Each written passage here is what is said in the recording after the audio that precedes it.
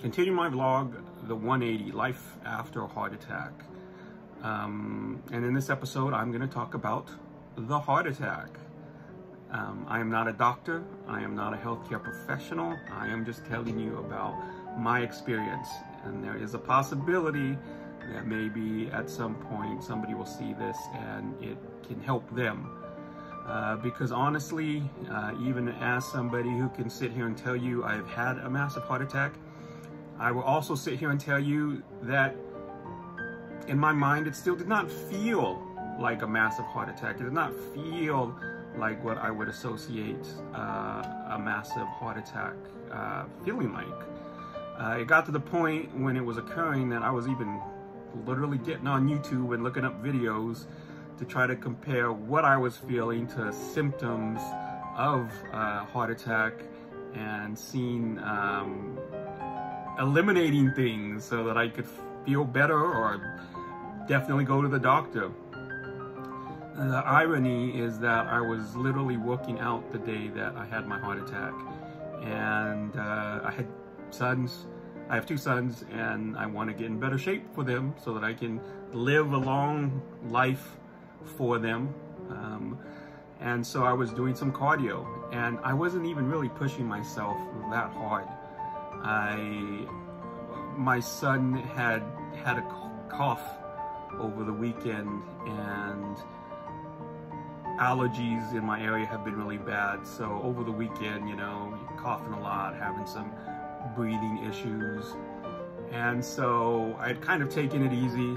I'm not an Olympian, so when it came to exercising, I was not about to go push myself crazy like I was trying to get a gold medal in anything, because I knew I needed to kind of build back up into things and try to work my way towards certain goals. And so I had kind of done some light workouts for a few days, and then I told myself that day, and it was not a long workout, I told myself I'm gonna do myself about 15 minutes of cardio and push myself just a little bit harder. Not a lot, just a little bit. And I told myself after this, I was kind of sickish on the weekend, you know, some trouble breathing because of allergies and stuff like that.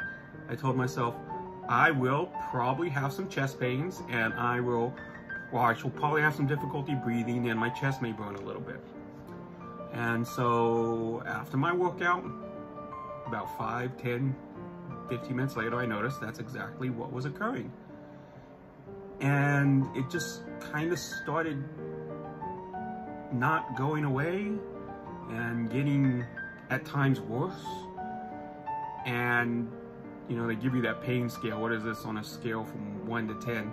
It kind of fluctuated back and forth. At one point, it was kind of hitting an 8. And I started to get really concerned.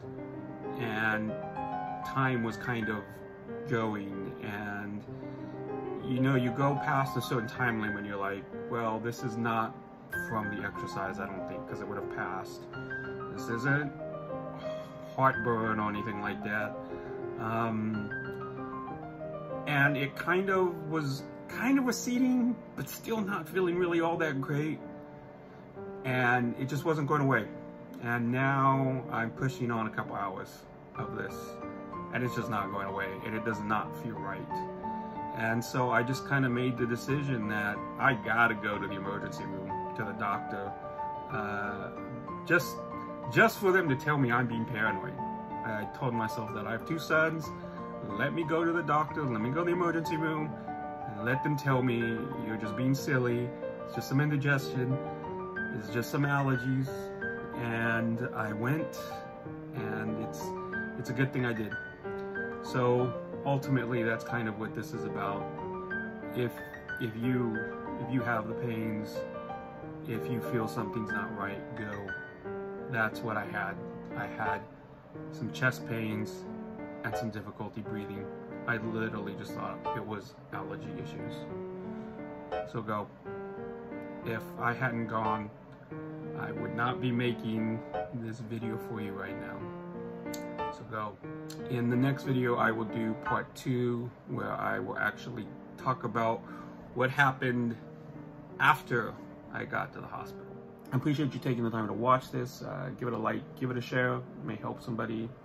I don't know. But I'm also going to take this time to plug my books. I'm a writer. I have 6 novels that were originally published through a small publisher.